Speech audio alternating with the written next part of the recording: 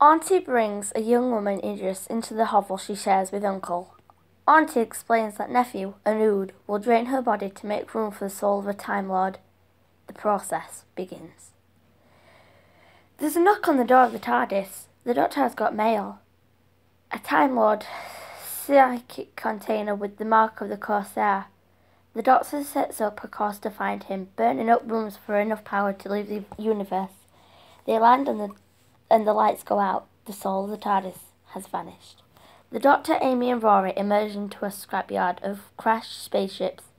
Idris runs up, calls him her thief, and kisses him. Uncle and Auntie arrive and say that she is Doolally. In answer to a question Rory has yet to ask, Idris tells him that petrichor means the smell of dust after rain. The Doctor uses nephew's communicator to pick up signal from the Corsair.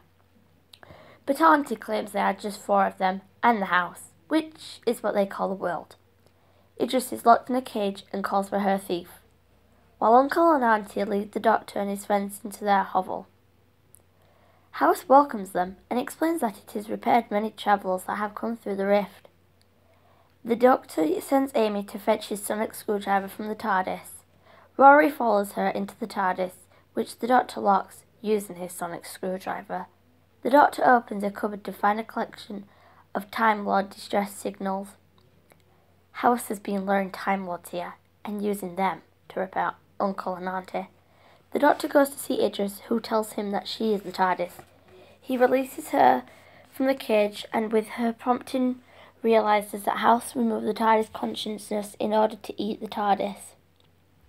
He calls Amy to warn her, but is too late as the TARDIS is possessed by a House and dematerialises.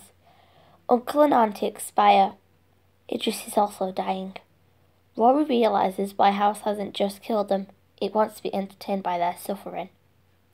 The Doctor and Idris return to the junkyard to build a working TARDIS out of the wrecks. Idris takes the opportunity to point out that her doors should be pulled while the Doctor points out that she has never been very reliable.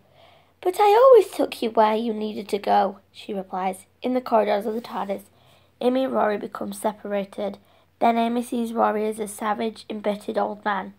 Idris provides the energy to jump-start the cobbled-together TARDIS and uses its telepathic circuits to talk to Rory, telling him to go to the old control room.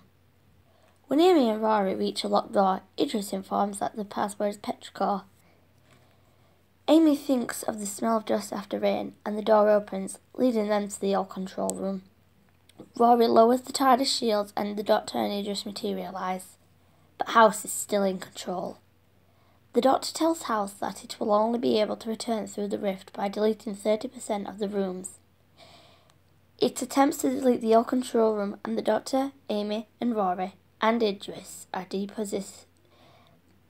deposited back into the new control room. Idris starts to glow as the TARDIS conscience returns to its home. Overwhelming House. Idris tells the Doctor, "I love you," and fades away. Later, the Doctor is alone at the controls of the TARDIS, a boy in his box, off to see the universe.